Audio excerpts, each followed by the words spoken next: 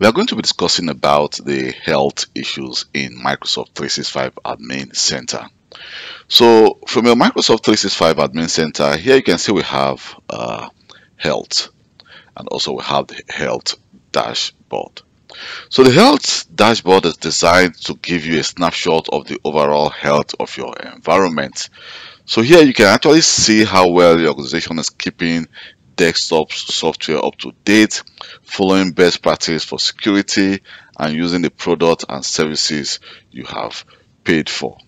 So first of all, if you look at the health dashboard, at a glance you can see it says we can actually see the service health and usage of our apps. You can see for Exchange Online we have one advisory, and for the others you can see they are all healthy.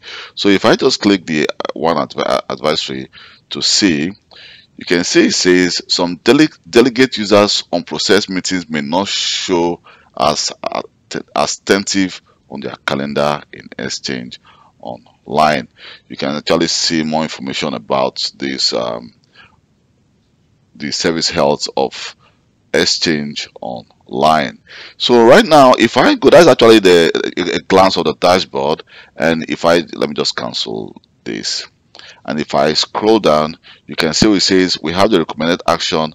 At this moment, we don't have any action that is actually recommended, and you can see it says admin protected by MFA.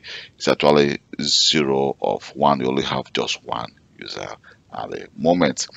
And if I go to service health, so that service health, you can see here it says view the issues and health status of all services that are available with your current subscriptions. And this one is a Microsoft Service Health 2 health. So you can see we have just 2 information. It says admins are unable to add or edit. You can actually expand this group terms set or terms in SharePoint Online. So it just actually give you some of the issues which are actually on board right now. But most of these issues, if I click on it, you can see it's going to give us more details about the issue, when it was actually recorded. You can see it was recorded on February 8th. And then if we scroll down, you can see we still have more information about this. It says admin are unable to add or edit term groups, term sets, or terms in SharePoint Online. So we can actually see that if any update has been on this, it will actually be to also be updated here in the active issues. And also let me just close this. And just like before, you can see we also have, for example, Exchange Online, SharePoint Online. We have one advisory and one advisory, and for the rest, everything looks very healthy. So at this moment, there are no issues with all the different apps. So if, for example, sometimes if you work as a Microsoft 365 administrator, it is actually part of your duty to be checking the Microsoft Health dashboard to see if there are any issues with all your applications, any of the services. And then when there's issue with the services, Microsoft is actually going to display it there on your health dashboard, and with this you can now communicate with your users and then inform them what the issues are. For example, I think some weeks ago there were issues with Microsoft 365 Office, but that is actually a general issue whereby users using Outlook were not able to receive emails. Teams were not working very well, so everything about about Microsoft were very slow. But that seems to be a general problem globally, and it was not even actually recorded or even stated here in the Microsoft Service Health.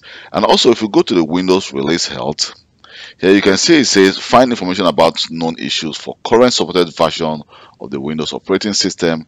At this moment, there are no issues, and if we go to known issues, you can see that our dashboard is actually empty. And here we can also you can see we have message center. So each message gives you a high level overview of a planned change and how it will affect your users. So these are the changes that are actually going to take place maybe right now or in the near future, or changes that have actually already taken place in the past. You can see, for example, we have, you can see we have some changes. We have, like, for example, the 3rd of February, we have the Microsoft 365 suite, we have Microsoft Teams. So if I click on that, here you can see it says the walkie-talkie usage and performance report in the Microsoft Teams Admin Center we give an overview of walkie-talkie activities in your organization.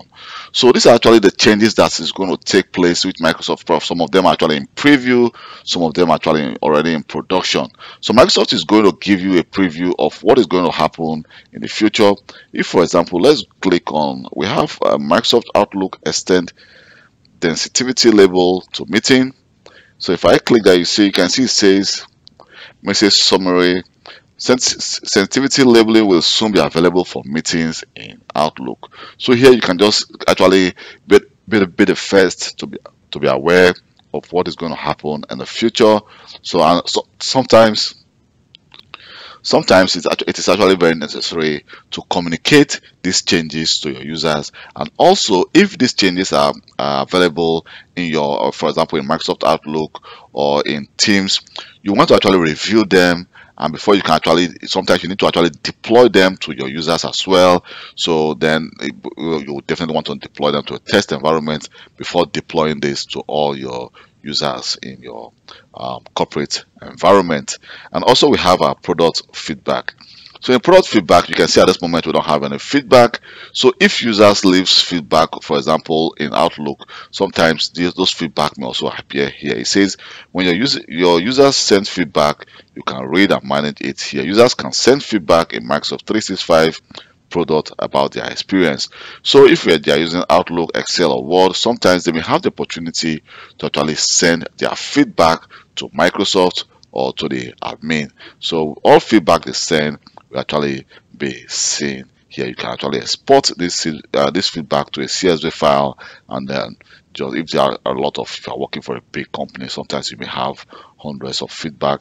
So you want to actually export them and then filter this feedback to see if they all have something in common. And we also have the network connectivity and software update. So software update here, you can actually monitor the Microsoft 365 updates for your devices in your corporate organization to make sure that your devices have the latest security update. So at this moment, we don't have any update, but this is actually a new environment because I'm actually doing this training. This training actually is Microsoft 365 Administrator training, which is the MS 102 from Microsoft. So we're just doing this step by step. Then very soon we'll start creating our users and also start installing our Windows operating system, and then we'll start also start also syncing our devices from the cloud to prem. So this is actually the general overview of the Microsoft Health dashboard in Microsoft 365 Admin Center.